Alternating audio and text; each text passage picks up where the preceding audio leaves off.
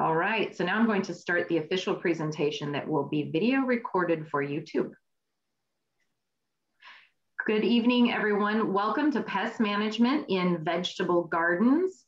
I'm Ann Shellman, the UCCE Master Gardener Coordinator for Stanislaus County, and I'm excited to have you here today to talk all about managing pests in vegetable gardens.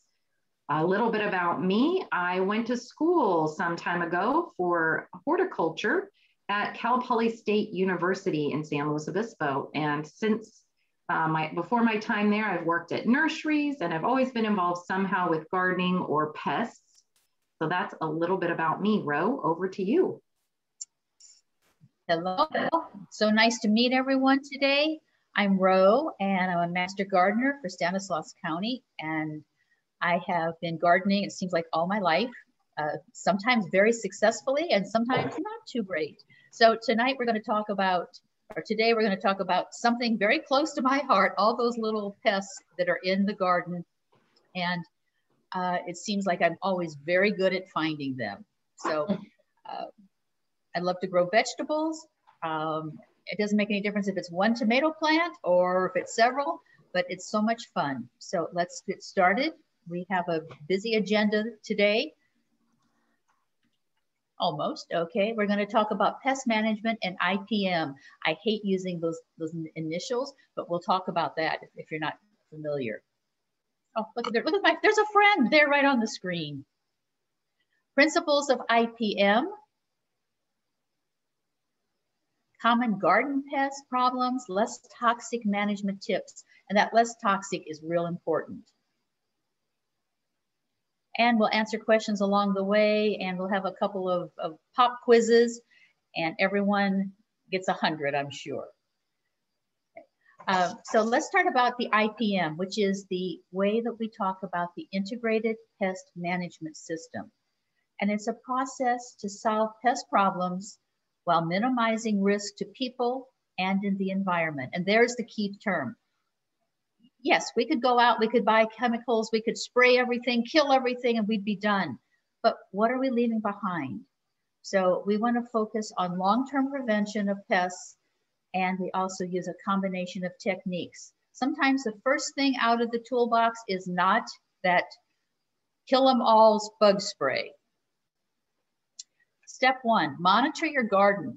What's new in there? What's just, someone just said they have yellow spots on leaves. How long have you noticed those? Has just happened? This is what you need to, sometimes keeping a journal is a good idea. It doesn't have to be a big, evolved, fancy thing. A spiral notebook, and you write down May 19th, I saw a whatever. And that way you can look back and you can see, when did I first see that? I went out last week, I saw whiteflies for the first time. Well, to me, that's just terrible. See what's new in your garden. What was there yesterday? Is it a pest? How many pests are present? As Ann said, sometimes you got to go out at night with a flashlight and kind of crawl around. And is it time to take action, or can I just wait a little while? Let's see. So the IPM is interesting. We're going to talk about the principles. Like I said, there's a whole IPM toolbox. We do biological, we do cultural, we do mechanical and physical, and then, and the last resort is the chemical control. I found this quote in something I was reading, just getting ready for this, and I really liked it.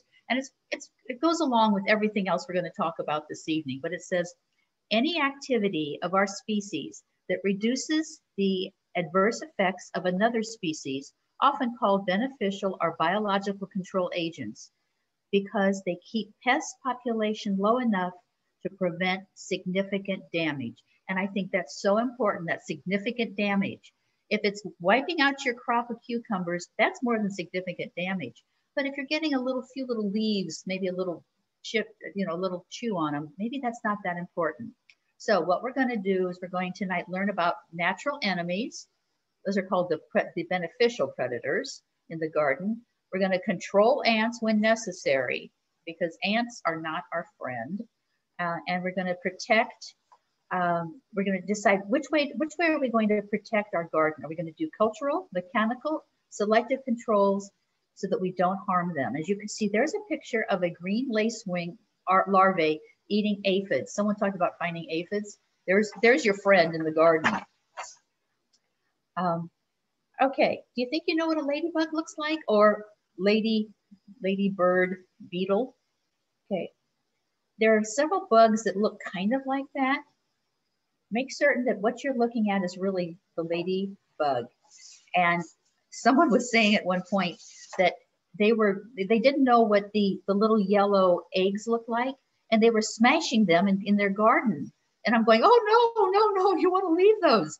Because when you go and you buy a container of ladybugs at the big box store or at the nursery store, you know they're not going to stay in your garden. It's much healthier if you can have them stay and reproduce on their own, so you don't have to go out and buy them. So you can see there are the different life cycles of them. It's kind of an important one. You may want to hang on to that out of your package. You know, put it somewhere so you can remember what you have.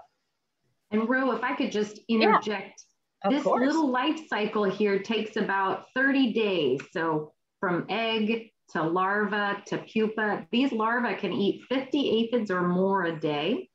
And they're eating all sorts of things. And then they grow up and become a ladybug or ladybird or lady beetle. And then they live for about a year. So everything you wanted to know about lady beetles and more. Thank you. That sounds good. Okay, learn to recognize the signs of beneficial insect activity. Now, if you haven't eaten dinner yet, this might kind of turn your stomach, or if you're trying to eat right now, you may not want to hear this, but there are things like parasitic wasps that will mummify, and you'll have just little husks. The wasp is smaller than your fingernail. I mean, it's a little tiny thing, and it lays eggs in the living aphid. And then the tiny wasp hatches and it eats the aphid from the inside out. That's why I said it's kind of gross, but I think it's fascinating. And sometimes you can even find the little mummified aphids that have a little hole where the little animal crawled out. So it's kind of interesting and kind of neat. I grew up on a steady diet of sci-fi. And when I started learning about insects, I was like, hey, they stole all of this from the real world, all those crazy alien movies. Oh, well, okay, what did they always say in those movies? Science has gone awry, or has gone, yes. Okay, this is science, and it's out there in your garden, hopefully. Pollinator and predator, cyphered or hoverflies, the adults are the pollinators, but the larvae can eat hundreds of aphids in a month. So if you see something like that out in your garden, don't squish it.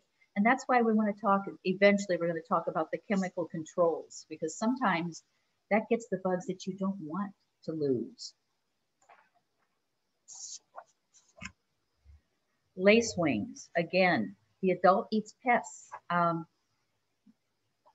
They will eat and prey and feed on the pollen and the nectar, and the larvae prey upon a variety of small insects, mealybugs, thrips, psyllids, mites, whiteflies, aphids, you name it, they seem to like it. So lacewings are one of those little insects, and even the insect eggs, that's one of those that you want to keep. Says slurps up a pest guts like a juice box, like in a juice box. Yeah, basically. And all parts of it are beneficial to your garden. Now, beneficial predators, there are lots of them. And it's kind of an interesting thing. Some of them we think of as harmful in our garden, but they're really not. The only time it's harmful is when we have knocked out what they eat and the population goes too big. But things like earwigs, spiders, centipedes, soldier beetles, wasps, stink bugs, and bats. We don't have many bats in our area because there's so much growth. But if you live in an area with bats, wonderful, especially for mosquito control, just stay away from them. Sometimes they can carry diseases. You just don't want to fool with them. One thing I will mention, Ro, is that this is the only stink bug that's beneficial. A lot of the other ones can be pests. Yeah. And interestingly, earwigs will eat ant eggs So they're good to have in the garden to help manage ant populations. So the stomping on the earwig is not always a good idea. You want some in your garden. The snails and the slugs you don't want in your garden, but boy, the earwigs are okay. That's my own personal editorial comment. Okay, so things that you want to do is you want to provide water, nectar, shelter, or alternative food sources. Avoid using pesticides that kill everything, especially the beneficials, and time pesticide sprays for early morning or late evening. Now, when we talk about providing water, it doesn't mean leaving pans of water out, because remember, that can be a mosquito breeding area. So you want to make certain you're dumping out your water source, which I know most of you know to do that. Now, insect pest management, first identify the pest. What is it, a pest? Are you really certain what it is? Maybe a little hand lens would help you. Pick it off. Before you squish it, take a look at it. This might be something you want. Like I said, the person who was killing all the ladybug eggs shouldn't have done that. Just lost a whole crop of ladybugs. Or you can visit the UC IPM Natural Enemy Gallery. And there's the website right there. We will be giving that website quite a few times today because it has got so much information. It's just incredible. And one of the things I love is, there we go, the Beneficial Predator ID card. And it's a quick tip. Quick tips are available at most of the Master Gardener offices. You can see them online in the IPM website, and you can download them for free. What I like to do with some of them that I really like is I put them into the plastic sheets in my binder so that I can find them easily and they don't get too messy when I drag them out to the garden to compare. And that's a good one to have. But there are lots of them. Okay, can you name the IPM principle that helps protect natural enemies or beneficial predators in the garden? And there's only one real good answer. And I can't vote, but I can give you a hint. Sorry about that. I forgot to click the button to let the two of you vote. You're going to skew the results. Okay, well, that's okay. They all know the answer. This is a group I can't. Some people are going for self-control. That, you know what? That one might that's be right. not bad. Actually, that's not a bad answer, because if you're not out there trying to kill everything. However, I like that. Okay, I'm going to go ahead and end. Let's see what we have. The polling here. Yes, ma'am. And an overwhelming 81% people went for biological control. I couldn't fool you. Okay, let's try another one. Okay. All right, let's see here. Oh, there's our answer. Okay. Question number 2. Why is monitoring your garden so important? Why is that? All right, go ahead and vote. Should have some music behind it, shouldn't we? You could sing, Ro. Let's rather not. You should be able to choose multiple, more than one, it'll tell you. Yeah, if there's one answer, you say, wait a minute, that's not going to work. So we've got about 70% of people have voted. Going to give everybody about 5 seconds. Not everyone wants to vote. Sometimes they just like to think. It's true. It's true. So we're good, I think. We're going to end our polling and share the results. 95% of people said because you can notice small problems and take steps to manage them before they get difficult, which is good. Yep. 52% said you can pull weeds when they are small before they get out of hand. And 71% said you can notice a new critter and then determine if it's a pest or a beneficial insect. Very good. Good group. Yep. So as you can see, they are all correct. All right, Ro, we did get a couple questions. Okay, what's going on? Denise wanted to know how common syrphid flies are around here. And I see them all the time. I don't know about you, Ro. Where do you see them, man? Around flowers. Okay, just pollinators. If you go near any kind of flowering plant, you'll see the bees. They're the ones that are just, making a beeline for the flowers. Yeah. Whereas the hoverflies or the syrphid flies are the ones, I've watched them before. I think, when do you eat? What are you doing? All they go up and down and side and up and down, and they'll rarely land. But I bet if you watch them enough, they'll land. So keep your eye out now that you know what to look for. You ever see them in your vegetable garden? Yeah, especially if you've got, if you let your arugula go to seed, or, some of your other plants. Okay, all right. Take a look. Somebody was saying, based on your comment, am I wasting my money buying ladybugs? So we're not going to discourage people against purchasing, lady beetles, but there is research from the university that it can be difficult to get lady beetle populations to stay because they have that need to migrate. And also, and those little leashes are hard to get around their necks, right? Yep. And you need to have a lot of food for them.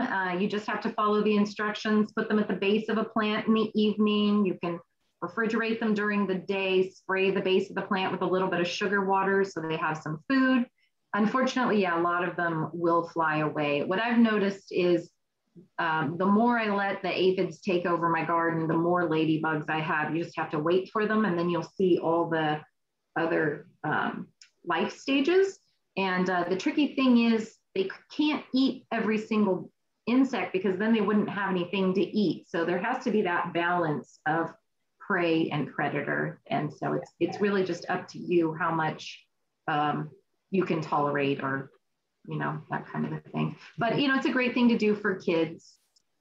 Oh, Lisa wants to know if anyone has had success buying lacewings and having them arrive alive. So my understanding about lacewings is they are sent as larvae, and they will eat each other. So they're in a container, and they should be like See's candy in their own little special spot. So hopefully they would arrive alive and not eat each other. But if Lisa means, maybe they just die, I don't know. I guess you'd have to contact the company. Make sure they have a money back guarantee on those. I would wonder. All right, let's see. Did we get all the questions answered? What's that one? Too hot in shipping. Lisa seems to think it's too hot during shipping, and I kind of wonder. It could be, tricky. All right, great questions, Ro. I think we are ready to move on and talk about cultural control. So that is another tool in our IPM toolbox, integrated pest management. In case you've forgotten, it is kind of a long word. So cultural control is another tool. And so a couple different ways to think about cultural control is that you are changing the environment of your garden or your house, depending on where you're using IPM, to make it less attractive to pests, or to take things away from them, or to use things that they won't like as much. So when you purchase a tomato, you can see here, this particular Roma tomato is a VF, which stands for verticillium and fusarium. And those are diseases that you can get that live in the soil, and they basically plug up the root system of your plant. We'll talk about them a little bit, but you can get cultivars that are more resistant. Removing sources of food and water, leaving out different things that pests like can cause them to, be more attracted to your garden. So this time of year, if you're watering enough to get snails, you're probably watering too much. Snails should be going into hibernation now and just chilling somewhere. Actually, I guess they're not chilling. Ro would be the opposite. They're solarizing. I don't know what they're doing. So they're hanging out somewhere, just trying to make it through the summer. So if you're giving them water, then you're helping them prolong their life cycle. You want to eliminate hiding places. There's a lot of winter weeds that were growing over the winter and that are, getting bigger now, like this cheeseweed. And look who loves it: aphids, whiteflies, plant bugs, squash bugs. The minute your garden goes in, they're like, oh, hey, somebody just built a buffet. I'm going to move. And then they leave this area and they attack your plant. And then you wonder, where did all these pests come from? Crop rotation is another great way to discourage pests. So for those of you who may not know, eggplant, tomato, pepper, and potato are in the Solanaceae family. So if you have different areas of your garden and you're rotating, don't plant any of these in the same space year after year. You want to switch it up. Fallowing is another great way to try to control pests, especially nematodes. We get a lot of calls about nematodes, and they are very difficult to control. They're a microscopic round worm that lives in the soil. They're not harmful to humans, but they love just about every kind of vegetable. And so if you get them, the way you would know is that your crops just stop thriving. So your whole garden will, just suddenly look like it's in some sort of a time warp and nobody's growing, and then everything starts turning yellow and brown and dies out. Verticillium wilt can also look like that. So that's why if you cut the stem, you'll see if it's that. To find out if it's a nematode or root knot nematode, you would pull the whole plant out. And if it's covered in a bunch of nodules, then you would know you have this. And so one way to lower the population is to fallow. And fallowing is a lot of times something that people think of when, let's just leave this area alone, and that's called fallowing. But technically, you also need to keep the soil moist. So you really need to pretend you have a garden there and just keep tending it. So you keep the soil moist.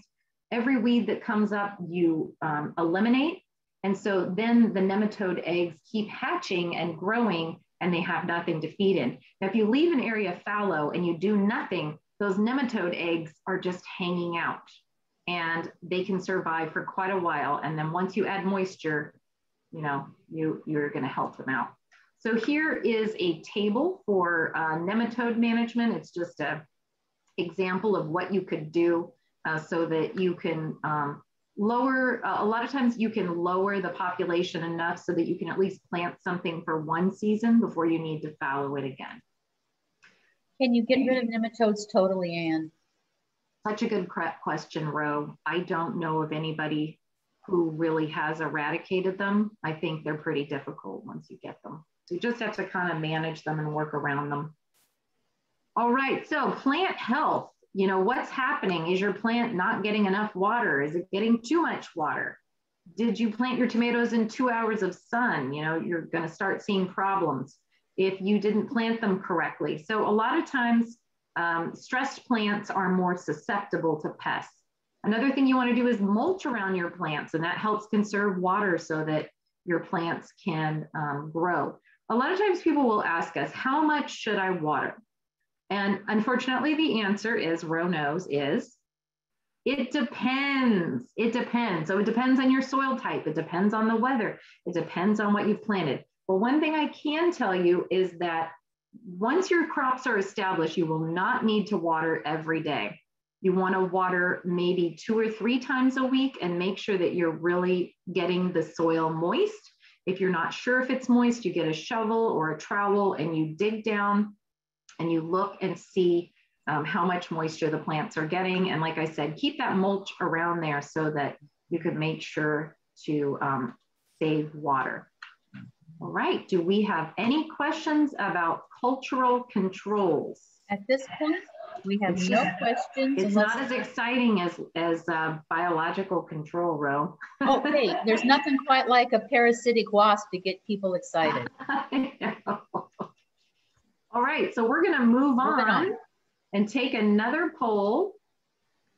Ro, you wanna go ahead and read this I would love for to. us? Name the IPM principle that changes the environment to make it less suitable for the pests. And we have 4 answers. Only one is going to be correct. Okay, we've got quite a few people voting here. They all know it. They do. Okay, we're gonna end the poll. Okay. And share the results. And a majority of people got it right. Yep. The answer is cultural control. Cultivation was a trick question because you can cultivate, except that is one we're going to talk about here in just a moment.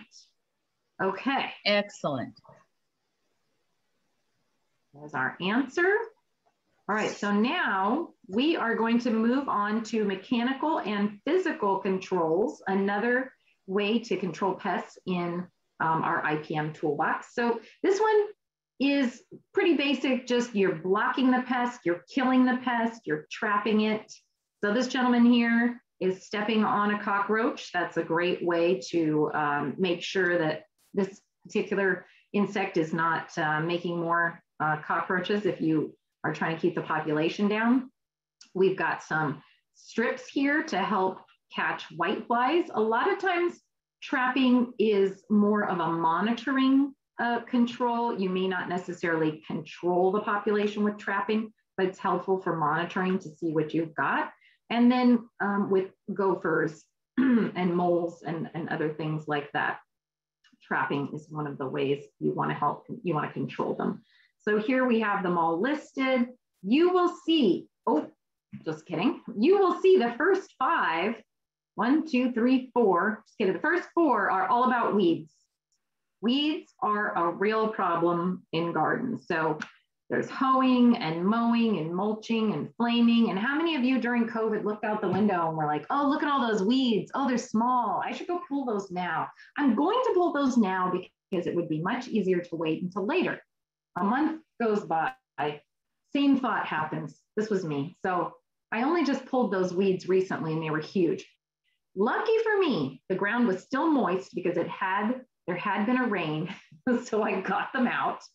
But the smaller the weed, the easier it is to pull. If you've got a situation where weeds are going to flower and go to seed, some weeds can put out hundreds to thousands of seeds per plant. Those seeds live in the environment and what we call the seed bank, not a place you really want to invest, but it's a place where weeds can be stored for many years and then you accidentally dig them up and they sprout again as soon as it gets wet. So mow before those seeds get established. All right, mulching is another way. It can, you can put a good 3, 4, 5 layers of mulch to suppress weeds. Flaming is something that you have to be careful with. It's not what it sounds like. You don't have a torch. You do have a flame, but you're introducing heat and you're doing it next to a weed. And as this person is doing here, I got to try it. It's pretty fun. It's like, remember the Wicked Witch of the West and the Wizard of Oz, how she melted? That's exactly what happens to the weed. It just goes, and it just melts. I do know somebody who lit his front yard on fire and was wondering why the fire truck pulled up to his house. It's because he was flaming in the front yard and he accidentally lit a pile of leaves on fire. So you do have to use caution. Flaming is used a lot in schools because it's a great way to get rid of weeds without the pesticides. And there's a lot of sidewalk areas. We talked about trapping. This is a neat way to trap snails. You can make this little board with some posts on it and set it down and keep the area moist and then collect them all later. You can buy a very cheap beer and take a pie tin and bury it at the same level as the soil. And the snails and sometimes earwigs are attracted to the yeast and they will fall in and drown. And then there's screening and barriers. So lots of different kinds of controls. We mentioned earlier fallowing for nematodes. You can also use soil solarization. This is a huge process to undertake, but it can be really worth it. You can kill a lot of pests about 12 inches into the soil.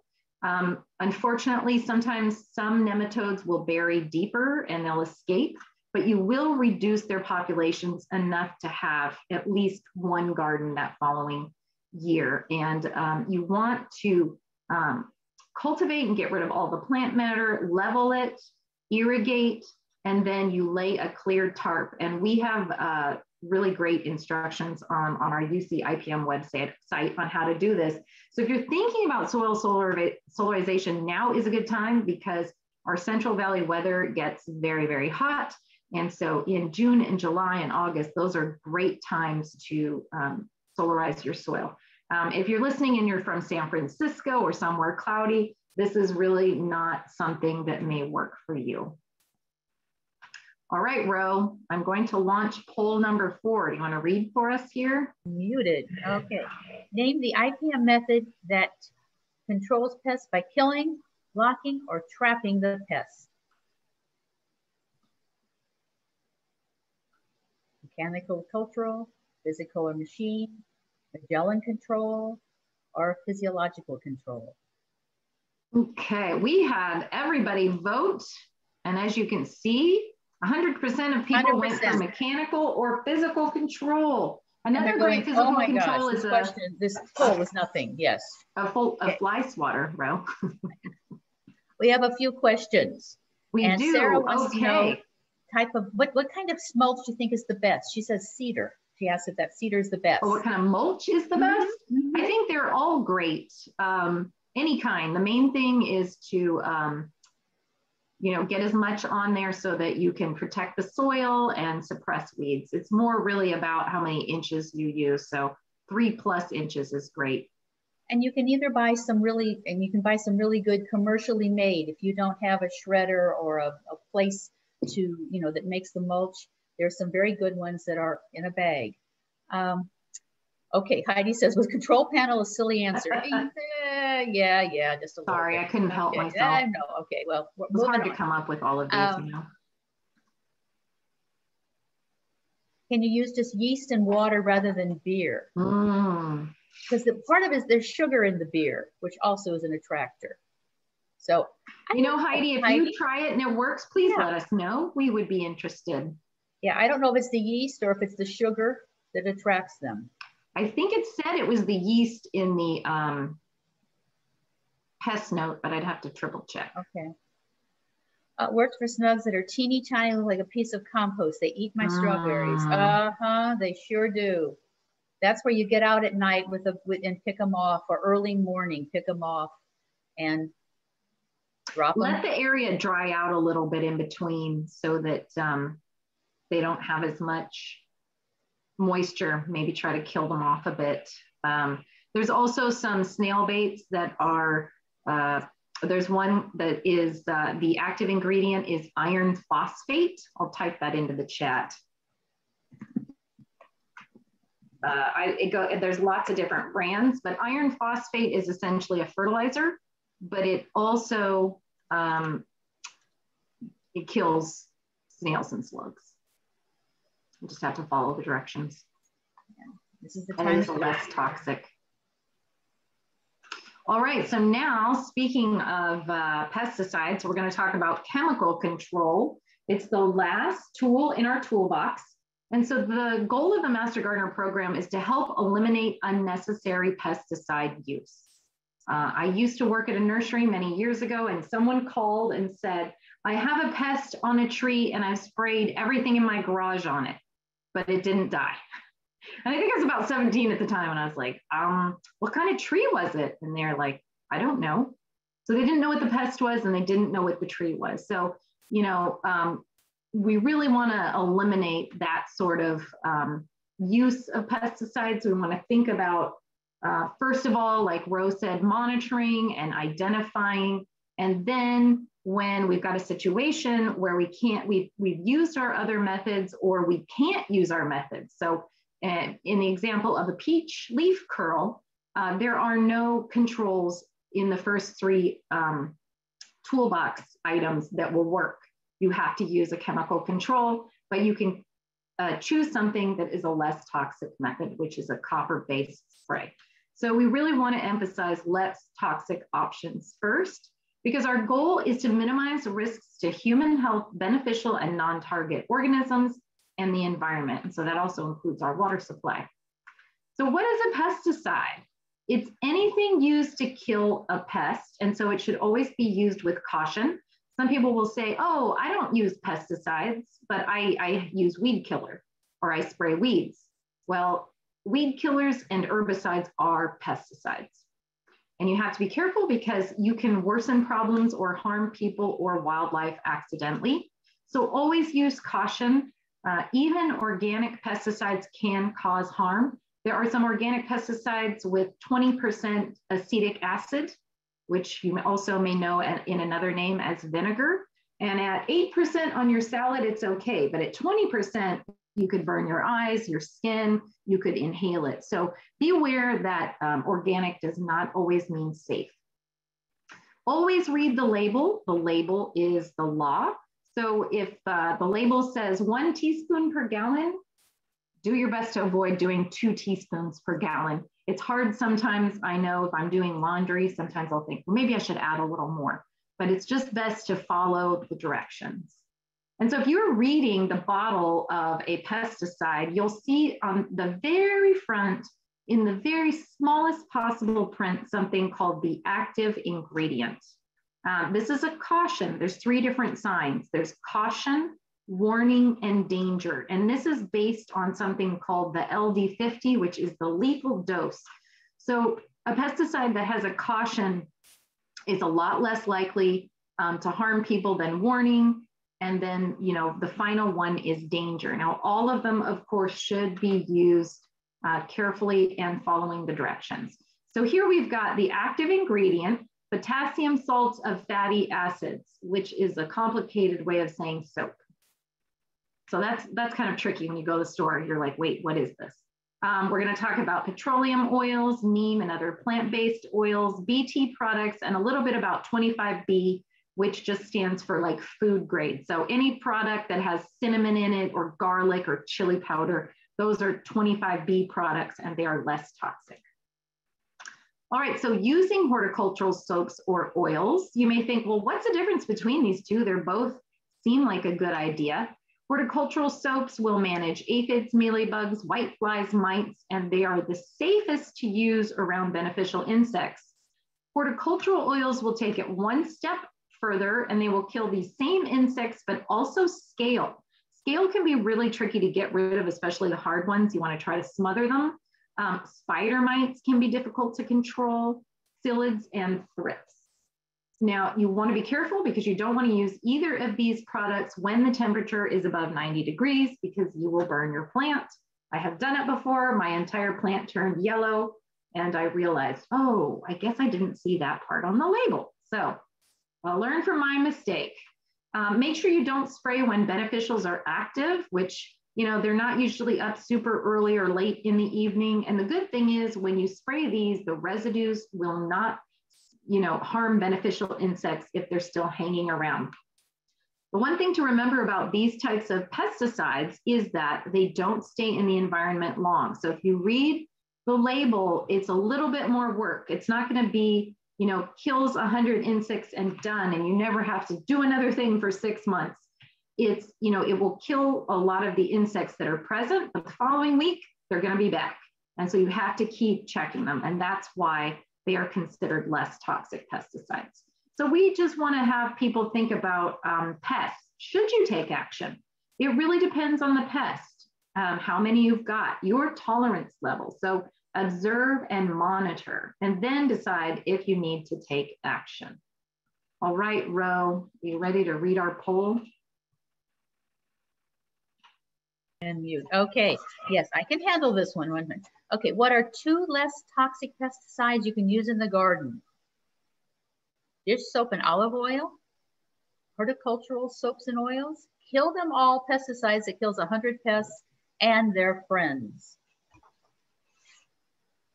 All right, great. We've got over half the people who have voted. Of course. Gonna go ahead and end the polling and share our results, Ro. Horticultural soaps and oils, the winner, yes. Remember, don't confuse horticultural soap with stuff in the kitchen. They're different animals. Yes, so we recommend using formulated pesticides that have been tested.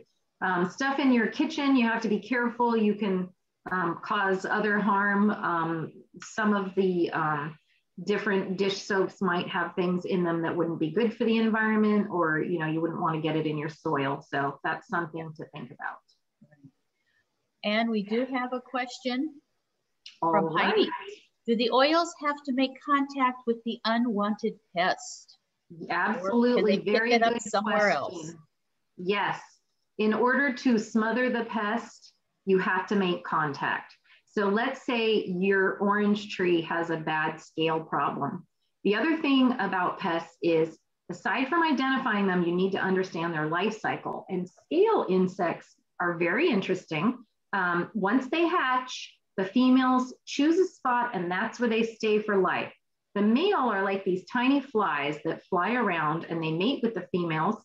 The little babies are born underneath the female, and then she kind of leans up and lets them out in spring and they crawl away. Well, when they're crawling, that's when they're most vulnerable and when you will be able to really make a difference in their population as far as hard scales. With soft scales, it's also the case that it's easier to get them during that crawler stage. So yes, Heidi, you've got to spray the soaps and oils directly on the pests to smother them or kill them. Great question. Yeah. Okay, Ro. Okay. All right, let's do a little talking about insects, diseases, weeds, and abiotic problems. One of my favorites. Okay, common insect and animal pests. We've talked about this, so there's one more time. Our all-time favorite aphids, and as Ann said earlier, they come in a multitude of colors. So just because you don't see that light green or that yellow, that you may have an aphid out there. They can be brown and they can be kind of a reddish color. And so just have to look carefully, look closely. Caterpillars, gophers, one of my son's favorite pests, nematodes, spider mites, oh, terrible, stink bugs, and leaf-footed bugs, and those are really neat looking. And whiteflies, everyone's favorite, which can decimate just about anything. So again, the aphids will suck the plant juices and leave behind a sticky honeydew. And you look for parasitic aphids, paralyzed aphids, excuse me. Control ants to protect the beneficial insects. Ants are kind of like the guards of these aphid colonies. You can hose it off with water, squish it with your fingers, and choose a less toxic pesticide, like an industrial insecticide oil or a soap. Aphids should be gone by now, but you may have just a few hanging around. So I would just say try to squish them. Just pull them off and squish them. That's pretty easy and it doesn't take a whole lot of work. Ants and aphids are best friends. Ants farm aphids. They move them around like small cattle. This is just fascinating to me. Ants also protect aphids from beneficial insects. So what do we have to do? We have to get rid of the ant using a less toxic way.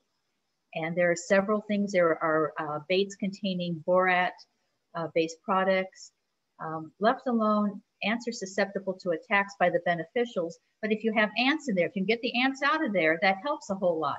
But if you have ants around, you're going to have problems because they're going to keep whatever beneficials away from their cow aphids. Isn't that interesting? I swear, I just find that one very interesting. Okay, now let's go on to another fun thing, is the tomato fruitworm or the corn earworm.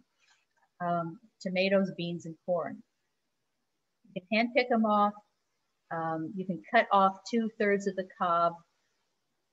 Best thing is just 2 to 3 inches, Ro. Or inches, I'm sorry. That's okay. That would be a whole bunch you'd lose.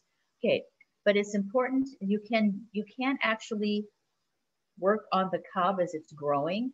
However, it has to be at the right time. It's when the silks first appear, and you're going to use mineral oil on a dropper, and you're just going to touch the inside 3 to 5 days after the silks appear. Now, if you have a whole lot of corn, that might be a little more work than you want to do because they're going to have to be done several times. About every 3 days, you're going to have to do that. But if you have just a few, ears of corn, kind of a fun thing that you're doing, you may want to do that to get rid of the tomato fruitworm or the corn earworm. It's important in timing for the bugs, and really, I don't know. They don't do that much to an ear of corn. Crack it off is my feeling, But, some people just decide they just can't stand that. And that's okay. Um, and you're going to remove anything right after harvest. You don't want to keep that stuff around. You want to get rid of it. Okay, everyone's favorite, mine included, the tomato hornworm. And those things can get so big. I know they talk about you have to look for the poop, okay? That's kind of gross. But they can absolutely, the larvae can eat, they can decimate a tomato plant. And what I usually notice is first you'll see this stalk sticking out and there are no leaves on it. And you think, that is the strangest looking thing. Why? And then you lean in closer and that doggone thing just blends in. It's a camouflaged animal. I've got to tell this story about my friend's quiet, tiny, calm little mother who, when she'd see one, she would go crazy, yelling terrible words, and she would get her shears and she would chop these things up in the garden. I know, no. Usually what I just do is I just cut the branch that the thing is sitting on and I get rid of that. If you have chickens, they like to eat them, but you'd have to have some contact with them. So I just as soon just throw them out. You can use the BT on them, and it kills the caterpillars when they're small. However, I usually don't see it until they're huge in my eyes, and you've got the naked stems. So it can be beneficial. But the BT can do, it can kill beneficial caterpillars if applied to the larva fruit leaves. So you got to decide what do you want? I would just soon just throw the thing out, but everyone's got a different level. And again, we've got a wonderful pest note about hornworms. Okay, the cucumber beetle. It's kind of interesting. People will say, oh, I've got this little ladybug. It's really kind of interesting, but she's got yellow spots on it. And you think, a ladybug with yellow spots? No, it isn't. It's probably a cucumber beetle. It's not even shaped like a ladybug, but they think anything that has spots on it and is a friendly bug. No, they chew holes in leaves. The control is kind of difficult. However, the nice thing is you can see them because of the bright color, and you need to cover the seedlings. They really like that. So cover that. You're going to use, something to protect them until they get growing. Take it off, put it on. But those little suckers can just eat a whole bunch of stuff. Gophers. Let me start with what was not going to work. And there are tons of cures for gophers. I've never heard of this one, chewing gum, before, but I'm sure someone said, you throw a pack of juicy fruit or something down the hole and the gopher chew. I don't know why that would work. Human hair, sonar or sonic high frequency devices. My favorite are the fake owls, snakes, and hawks. Now, I don't quite understand how you expect a gopher that's underneath the ground most of its life to see this fake owl, but supposedly that's supposed to scare. They don't work, okay? You need to use a trap that's will be recommended in the Integrated Pest Management website, and they will help you with that. But a gopher can eat, one gopher can eat your entire garden. And if you live in a new area that's had construction around it, the gophers have to go somewhere, and they're in this valley. Chances are they're going to your garden because that's easy pickings. One thing we can remind people too, or tell people, is that if they check out the UC IPM website about gophers, you can watch somebody set a gopher trap so you can see how it's done. There's 2 videos on 2 different traps because there is an art to it for sure. Yeah, I know. It's nematodes, and of course Anne did a really good description of the nematodes. The root knot, and that's the most common one. And you can see it when you pull the dead plant out of the ground. And it attached, like she said, most vegetables it likes, except not corn and artichokes. So corn, you've got other problems, and you've got to be working on the silts, but at least you won't have nematodes. So there's the good news. And artichokes, snails, artichokes are, snails like artichokes, but I don't know a lot of other insects. And what other insects like artichokes? There is a caterpillar that likes it a lot. I had it last year, and the name, escapes me, but it's a very strange looking caterpillar. Really? Yeah. I'll have to think about it, but it eats the stalks and can get into the heads of the artichokes. And I had them really bad last year. And this year I only saw one. Oh, okay. Well, that's good. How do you take care of it? Well, you use the varieties that are resistant to nematodes, and Anne talked about it when you look at the tag, the tomato tag. Soil solarization will work, crop rotation, following using containers with potting soil. As we said, usually it's very difficult to eradicate nematodes. Sometimes it means moving your garden to another part of the year. The other thing is, don't forget to keep your garden tools clean. If you, in between, sanitize the garden tools, wipe them off, make certain they're cleaned, because you can transfer some of these things from plant to plant. And we recommend 10% bleach in water. In a gallon of water. I just remembered the name of the pest. What is it? Artichoke plume moth. The artichoke plume moth. Okay, well, it's got its own pest. Yeah, you'll know if you have it, because it will chew down those stalks like you wouldn't believe how much they can eat. Yeah, actually, they give the tomato hornworm a run for their money, for sure. Good sized puppies, huh? Mm-hmm. Okay, all right. Okay, let's talk a little bit about spider mites, and perfect for our area, hot weather and dusty conditions.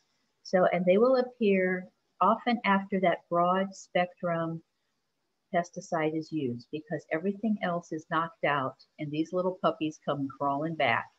And those are the pesticides that kills 95 things in your garden, 100 things in your garden, leaves no pest allowed, okay? It will allow the spider mites to come back. So you want to use an insecticidal oil or spray early in the morning or late in the evening on the spider mite problem. And I don't know, I've seen spider mites on the strangest things before. So don't look at it and go, it can't be spider mites. You know, my succulents, it can't be spider mites. Yeah, it can. They're not real picky, I don't think.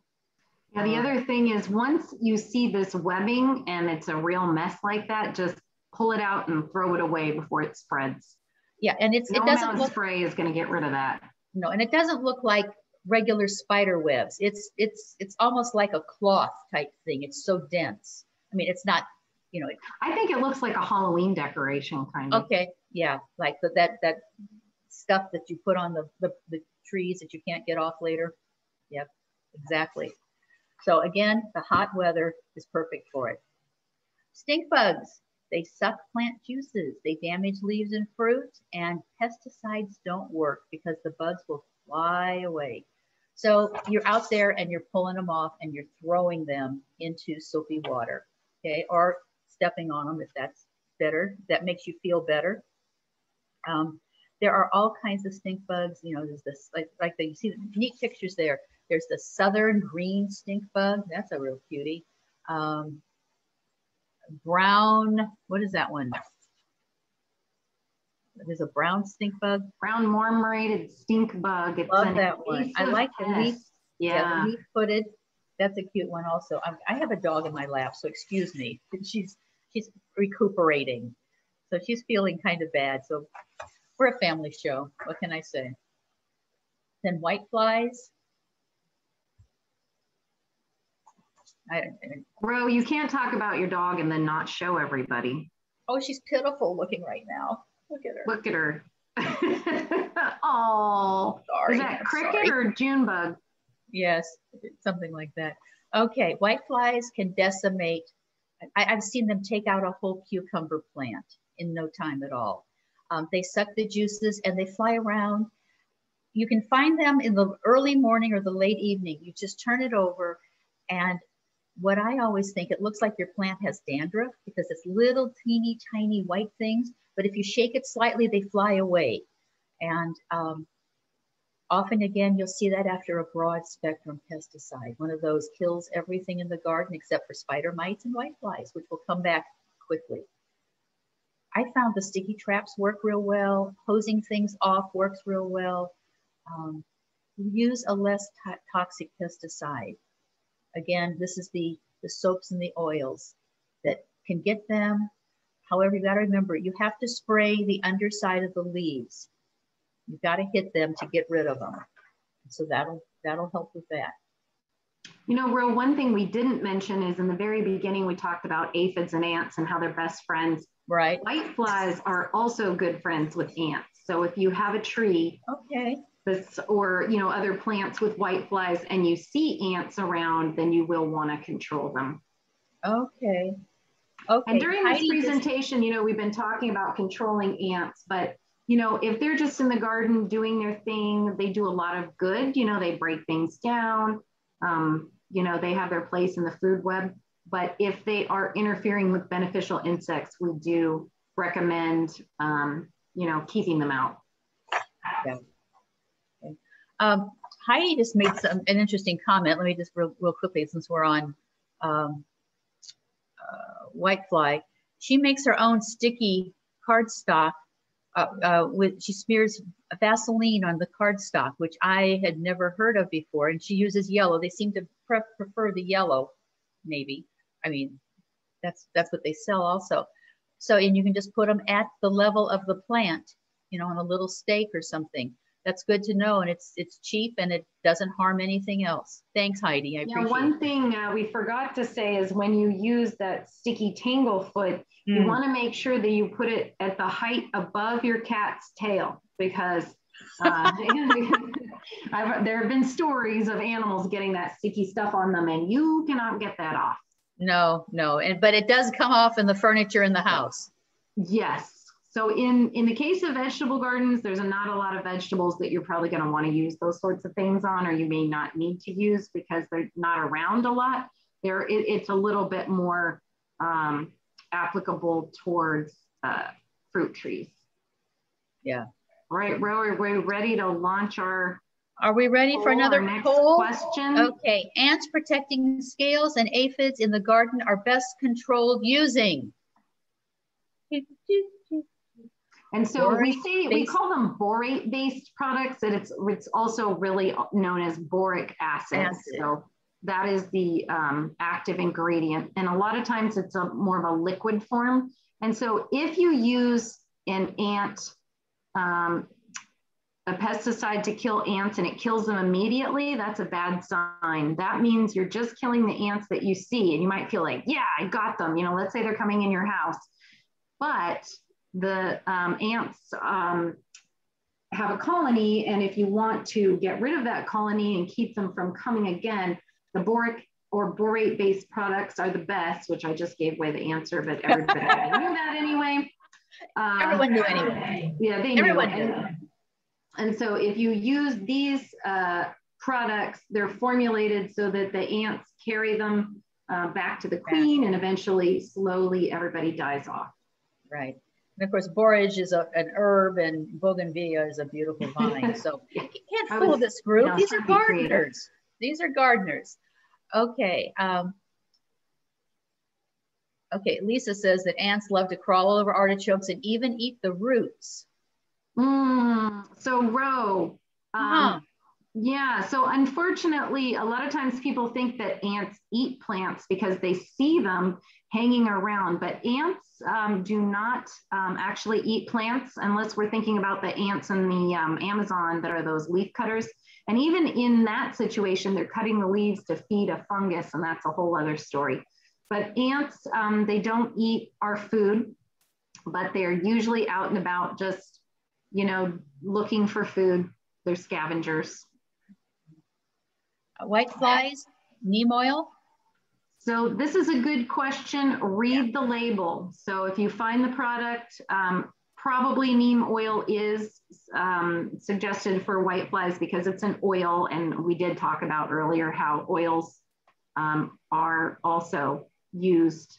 Neem oil is, I need to go back and double check. It may or may not be a little bit more toxic than other horticultural oils. You'll just have to check, but it's the same situation.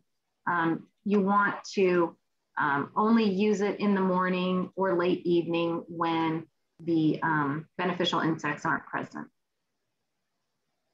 And that's it. So, okay, well, Dennis asked a question, or sorry, not Dennis, Alan made a great comment, which really was very witty. He said he has a problem with cockroaches that come in the house and they don't seem to have any natural enemies besides us, which is true. So I let him know that, again, in this case, there are boric acid or borate type baits that you can purchase. And later on, I will remember to put the cockroaches pest note in the chat. All right, so let's talk about two diseases. How many of you are already seeing powdery mildew in your garden? Someone commented earlier that they were. And then verticillium and fusarium wilt, which may or may not show up, hopefully not, but when they do, you'll know when you find them. So 2 people raised their hands, so they must be seeing these problems. So shaded plants are the most affected. So if you are planting something and it's not getting enough sun, that can be a place where powdery mildew can thrive. So you can wash powdery mildew off with a gentle stream of water. A lot of fungi and other problems can be spread by water, but not powdery mildew. It can be killed by water, but not just a little. If you just use a little, then you will spread it around. But if you hose it good, you can help kill it off. Now, once it gets to like a really big stage, by that time, it's probably not going to work, because this fungus, if you could see it under a microscope, has grown over and you're not just going to be able to wash it off. So you can use neem oil, which has fungicidal properties. So the cool thing about this less toxic pesticide is that it kills insects and is a fungicide. So instead of having 2 things in your cupboard, you can just have 1. And this is kind of interesting. And you might think that, you know, oh, there's some yellow spots. There's these brown, you know, crunchy areas on my tomato leaves. It must be water. It might be a disease. Yes, it is. It's powdery mildew. And it just has, you know, a little bit of a tricky look to it. And then when you look again, this could even look like the same symptoms. That's why it can be really hard to distinguish some of these problems. And that's why we're here as the Master Gardeners to help you identify pests. So the fungus of verticillium that I've mentioned earlier, it will penetrate the roots, destroying these water-carrying cells. And so they will not be able to transport water, and then your plant will just slowly start to kind of crinkle up and turn yellow and die. Unfortunately, it's spread in soil, water, on garden tools. It can be a little bit difficult to get rid of. So going forward, if you do have it, you have to use resistant varieties or try fallowing. All right, do we have any questions, Ro? Yeah, this is a good one, Anne. I like this one. Can you use diluted milk to control mildew? We don't recommend it because it's not something we've tested. So we really only recommend things that have been tested by the university. And as you could imagine, there's so many different things out there and we can't test them all. So that's why we usually recommend using a product that's already formulated to kill the pest. Thank you. All right, Ro. Time to talk about weeds. Weed ID. Okay. First, you identify the weed. Is it an annual or perennial, grass or a broadleaf? Understand the type of weed and its life cycle. And I did not even realize there were annual and perennial weeds. I knew there were grasses and broadleaves, but if you're not certain of what you have, again, consult Master Gardener, bring it in, look at the weed gallery. They have a beautiful, beautiful set of photos that you can look at. But common annual weeds. My personal favorite is spurge. I have seen more varieties of spurge. I really imagined before this valley was irrigated that it was covered with spurge, because spurge grows everywhere. And this is one of the plants that Anne said can produce thousands of seeds when it goes into flower. It's incredible. Sow whistle crabgrass, which of course is a fun one, annual bluegrass, and mallow. And mallow is one of those where people will say, oh my gosh, I have these beautiful geraniums that I didn't plant. And it does look kind of like a geranium. But then when you watch it after a while, you know, no, that's no geranium. Yeah, get rid of it. Yes. So again, remember, even though this is a vegetable class, I am going to make a comment about lawns. Okay. One of our advisors once wrote a paper that was said crabgrass, Bermuda grass, Dallas grass. Why does it matter? Why do you care? And the reason is because of the life cycle. So if you're going to try to kill a grass like crabgrass in a lawn, and then you're trying to kill Bermuda grass or not kill Bermuda grass, it's very important to know about the life cycle so you can get rid of the correct weed. Right. And get rid of it at the right time. Oh, yes.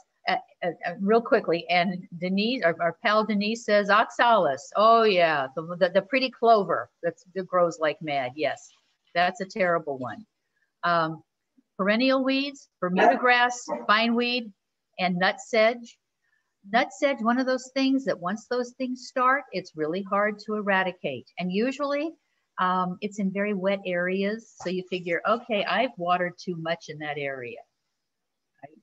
The unfortunate thing is even if you dry it out, it doesn't matter. No.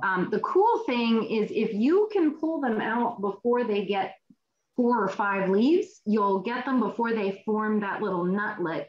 But once that, these guys here are pretty mature. Once you get these guys, then you try to pull them out. If that little nut is left behind, then you're going to get more. And when you pull them out, it looks just like a piece of bark that's attached to the plant as a root. So when you pull them out, make sure to dispose of them right away. Don't just do like, I do with a lot of weeds, pull them out and throw them somewhere because they're biodegradable, and you don't need to worry about it. But yeah, watch for that. Yeah, they'll just keep going. Bindweed, all of these are perennials, which is wonderful if this is what you want to grow, but these are weeds, remember? Weed control, early, get it when it's young. Perennials, control them again early, get them when they're young. If you've got it really bad, consider solarization, but it's got to be really, really bad. The best thing is the hand pulling and the hoeing. It's a constant battle. It's us against the weeds.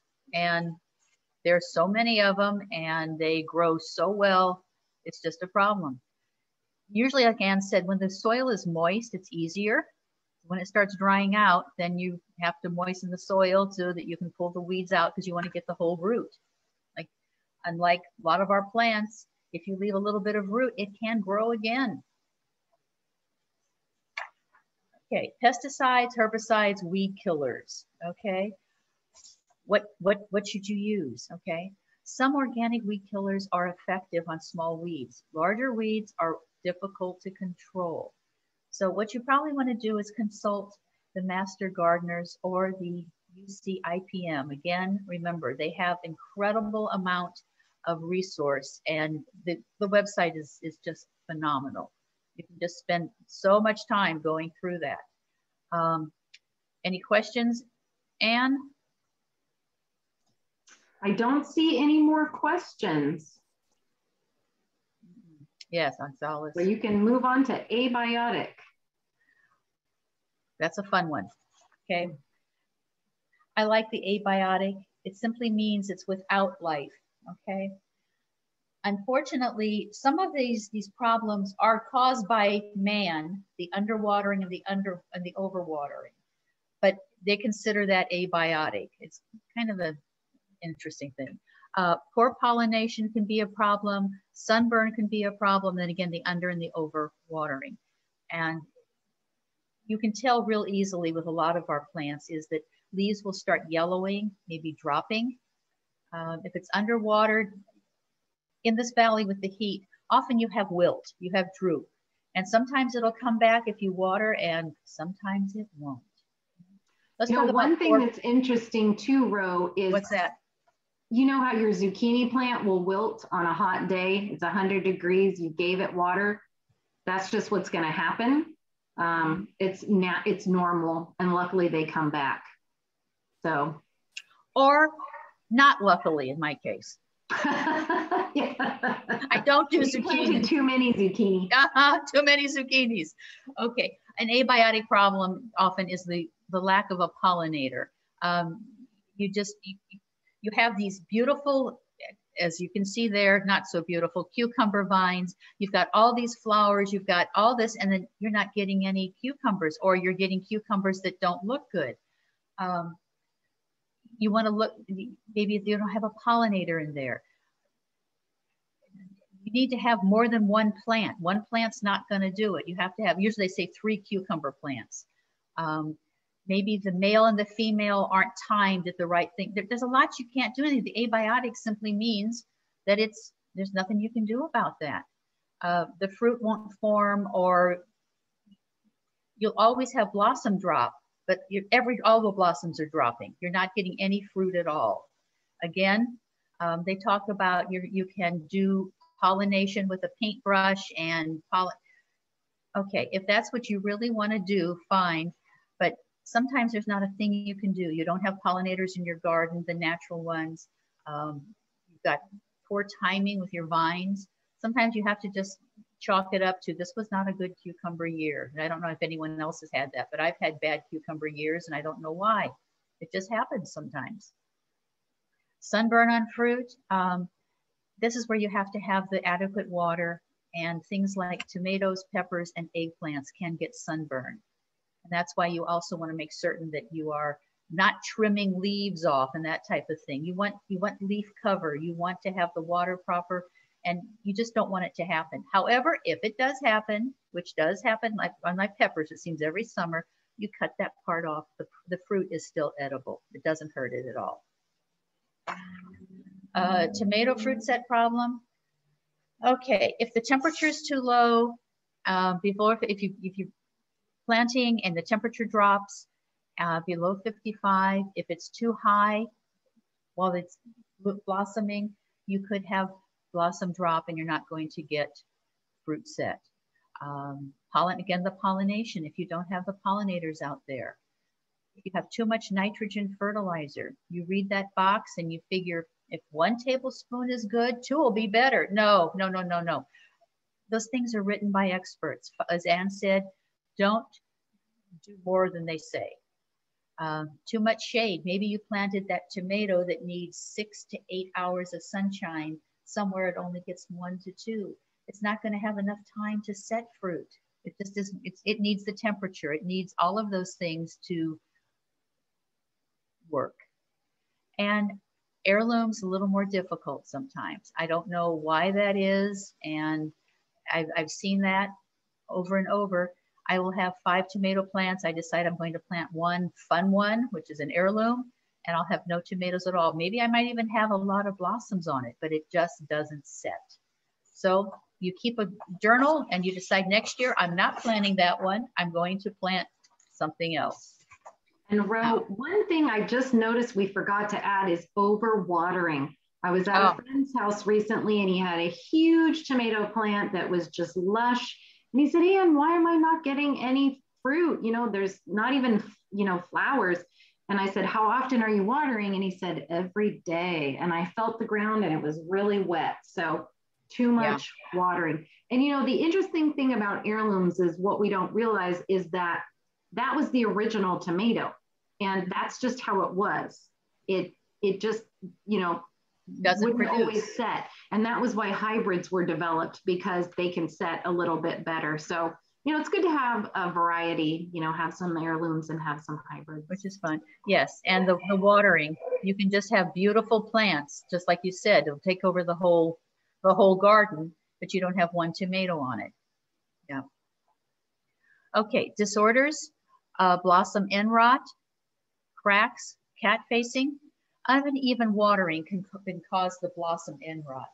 The cracks, that's heat. And there's nothing wrong with that. There's not much you can do about it. In this valley, I don't know if there's been a summer when I had tomatoes that I didn't have a few that had that. You cut it off. It's still okay. And like I said, there's not much you can do. And as far as the cat facing, some tomatoes automatically do that funny little design. There's nothing wrong with it. If your family doesn't like that kind of thing, but it doesn't hurt the tomato at all. Okay, blossom end rot is caused by.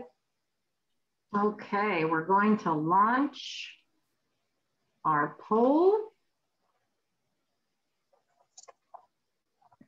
What is blossom end rot caused by? Yes, where's the Jeopardy music? I know, it needs something. All right, we've got over half people have voted. And as you can see, 83% of people put uneven watering, but a couple people vote for other stuff. So we did not want to trick you on that one. We wanted you to realize that this blossom end rot problem, a lot of times people will say it's caused by a calcium deficiency. Well, it is, but it's also caused by a calcium deficiency because of the way water is being distributed to the plant. So giving the plant calcium will not help the problem, only changing your watering. And once a tomato already has that blossom end rot on it, that's the end for that one as far as, you know, it's not going to magically look better if you change your practice. So just make sure to water your tomatoes regularly. And then we go back and to what you said of test your soil. You know, it's if you water too much, you can have that. If you don't water enough, you have a problem. So it's not a science. You know, it's really about experience after a while. You just keep trial and error as far, because your soil type is also a big part. If you have a really clay soil, if you water once, you may not need to water again for a week. Once it gets to be 100 degrees, probably a little more than that. But you know, if you have sandy soil, it just runs through. You're going to have to water more frequently, but maybe not as much. So it's all about that balance. All right, Rose. So we want to encourage people to keep in touch. And we already mentioned the Stanislaus sprout earlier. You can visit our website here where you can see our upcoming classes. Please find us on Facebook, Twitter, and Instagram and follow along. We announce our classes. Our next class is going to be about water and drought, and that's going to be on June 29th. So we will be announcing that pretty soon. So save the date. And we've got one more poll question here, Ro. Okay, so we want to know, what tips did you learn tonight that you plan to use in your garden? Are you going to monitor your garden? Will you choose less toxic horticultural oils or soaps? Will you try solarization or fallowing? Will you use the UC IPM website or consult the master gardeners for help? We're just curious to know if we've made a difference. And that one does not have an answer. And so while you're, it doesn't have a right answer, I should say. While you're answering, we want to just encourage you to help us grow by answering poll questions that you will receive 3 months from now when you've completely forgotten about this class. And you wonder, what is this survey that somebody's asking me? And that is a post test. So we're just trying to see, does our program make a difference? And your help in answering those questions is really important to us. And it looks like a lot of people are really interested in the UCIPM website or consulting the master gardeners. A couple of folks are interested in solarizing and fallowing. Wow. And in our other methods. So that's great. Yeah. One more plug for the IPM website. I mean, it's great to talk to someone, yes. But if you go on, if you haven't used it before and you go on, you are just going to be amazed. Yes. And now we have a special guest. Yes. We want to introduce Diane Bartlett. And like I told everyone in our last presentation, this is her last time presenting because she is entering the lovely world of retirement, which she, I'm sure, deserves hugely. So thank you, Diane, for taking time out of your evening to tell us more about books we can get at the Stanislaus County Library, but also on Hoopla. So anybody watching can go on Hoopla and get these books. They don't have to be local. Yes, thank you, Anne, and thank you, Ro. Thanks for all the wonderful information. And as a reference librarian, that's what we're all about, right? So yes, I'm here tonight to mention a couple ways for you to find information right from your home. You don't have to go to the library. And those ways are to use some of our apps. Hoopla is one of those apps. All you do is use your App Store or Play Store and look for Hoopla. Sometimes it's listed as Hoopla for libraries. And once you download it, it will ask you for your library card number and your PIN, which is the last 4 digits of your phone number. And then you can use their search bar to look for your topic. So in this case, there are so many books out there that are general books that talk a little bit about pests and prevention in your vegetable garden or your flower garden or whatever. But there are a few books that you can find on Hoopla that deal just with pests and diseases, just like we heard tonight. So this is just a couple of titles here. I don't have much to say about this one in particular, the pests, diseases, and disorders. This is just an example of what you see when you choose one of the titles. You'll see a little explanation. You'll see what other Hoopla readers have rated this. So this is not an Amazon review. This is not a professional review. It's just the other readers have reviewed it. In this case, there hasn't been any reviews, but you will see that as well. I believe on the next slide, there are 2, though, that I found in Hoopla that I wanted to talk a little bit more about. These are both British publications, but they both, believe it or not, have lots of great information that matches exactly what we were talking about tonight, or what Ro and Anne were talking about tonight. So these both came out in the last 10, 15 years. But as I said, they're both British. The first one, The Garden Pests and Diseases, says that it focuses on prevention. It does talk both, though, about chemical and non-chemical things that you can do. But what I really like about this one is that it has great color photographs and clear illustrations. So you can kind of do your research and see what maybe your problem is before you talk to the master gardeners. And the other one, the Simple Green Pest and Disease Control, what I really like about this is that it does focus more on those natural methods. And it does break them down into the different topics, finding those healthy plants, dealing with traps and barriers, and all about those natural predators that we found tonight, that we heard about tonight.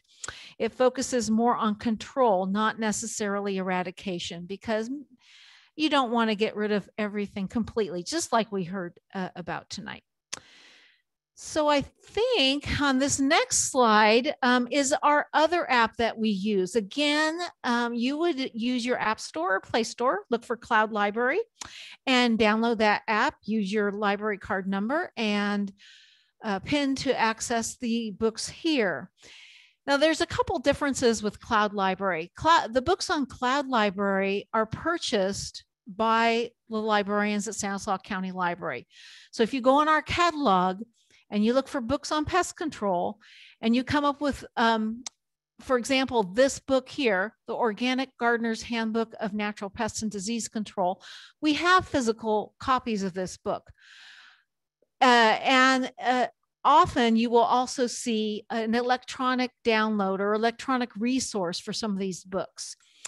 And that means that either on Hoopla or on Cloud Library, you can download these books. So if I went into the catalog today, I could see Organic Gardener's Handbook listed as a physical book, but I did not see it listed as an electronic book. That's because also with Cloud Library, we have access to books that are purchased by other libraries. So if you use the app, you would find Organic Gardener's Handbook of Natural Pests and Disease Control.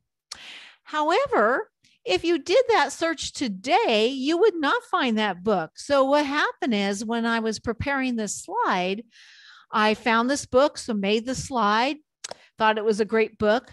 I went in today to do a little review of the book on Cloud Library, and it wasn't there anymore. And I believe that's because the books that we purchase on Cloud Library, we don't get forever, or most of these we don't have forever and ever. Depending on the publisher, we may have them for a year, 2 years, 52 checkouts. So it really varies. So even though this item was purchased by another library, and therefore that's how it showed up on the Cloud Library, the agreement is gone and it wasn't there anymore. But the point of it is, look at the Cloud Library app, not just our catalog, to find things on Cloud Library. And as always, you will find our information on our website, www.stanislawlibrary.org, where you can find the latest information on library services and programmings, and access to our catalog and how to get a library card and all that wonderful stuff. And in fact, if you go on today is the first day of our summer reading challenge for all ages. So please enjoy your local library. And thank you so much for inviting me tonight. Thank you, Diane. Thank you so much for coming. And we have a question for Diane. Okay, thanks, Ro. Go ahead. All right. Yes. Okay. Diane, Lisa wants to know, is there any way to download on a computer rather than by phone with an app? Yes, I've done both of those today. I use my computer to access my account. So just go to our library website under e-resources. So up at the top, it'll say about us, then there's a catalog tab, and then there's the e-resources. If you click on that, there's one that'll say Cloud Library. It says something else, but it says Cloud Library. And then there's one that says downloadable audiobooks. I think that one's the Hoopla one. And those individual pages will tell you how to get your access to those items on your computer. So yes.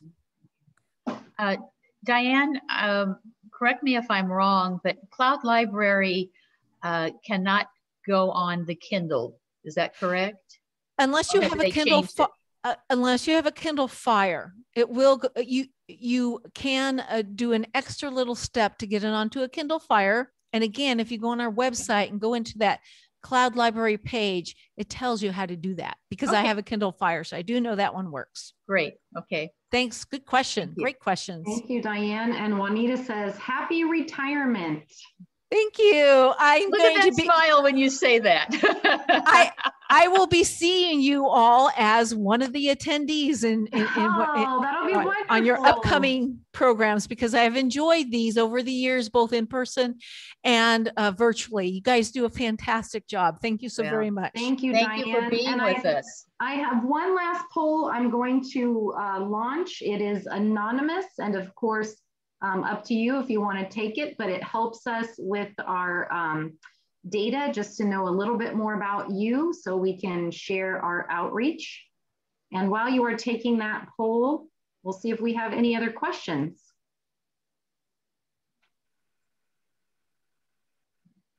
And I'm going to go ahead and stop sharing the screen so that we can drop a few things into the chat.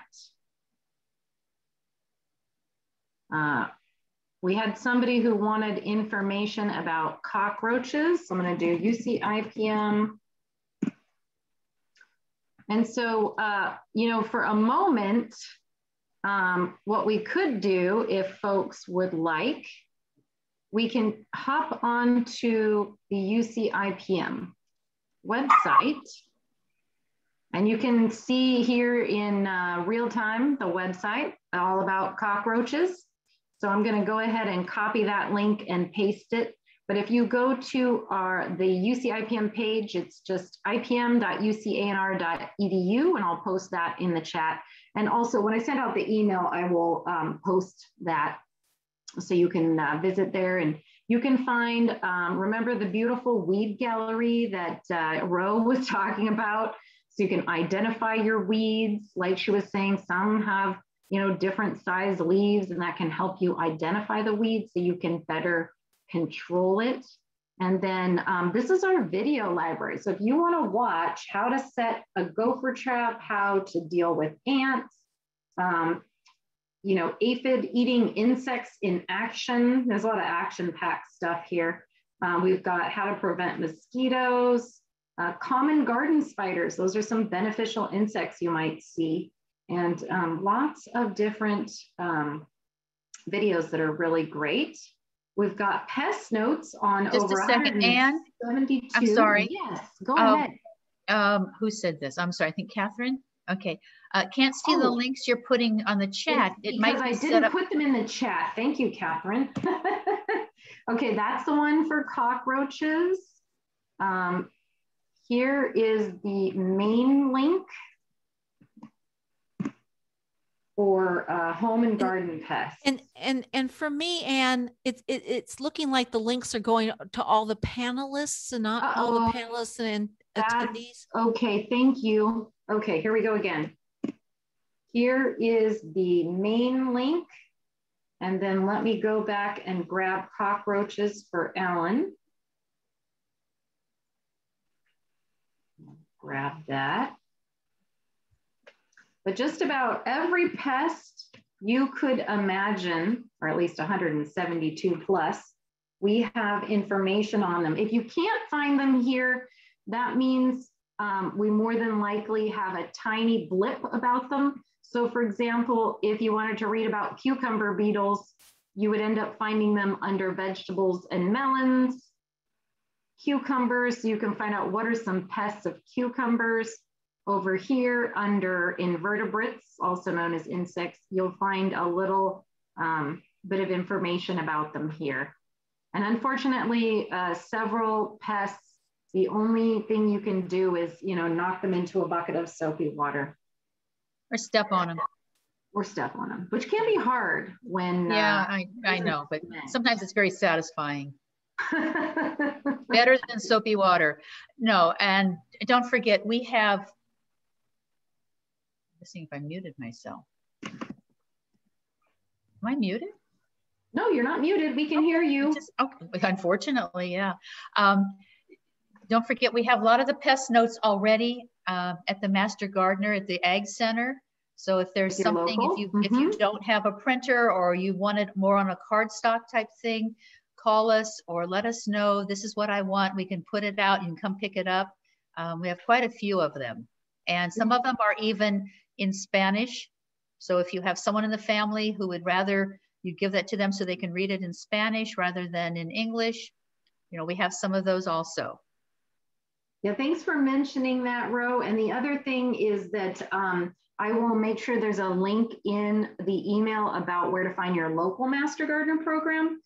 We do have them in almost all 52 counties of California, so which is exciting. And again, if you're in another state. And so we hope we will see you on June 29th. We have a class about water and drought. And Vicki Salinas, our reference librarian taking over for Diane, will be there to show you some great books to use. And we'll have some Master Gardeners to tell everybody all about it. So thanks for joining us. And we're going to go ahead and end the recording here.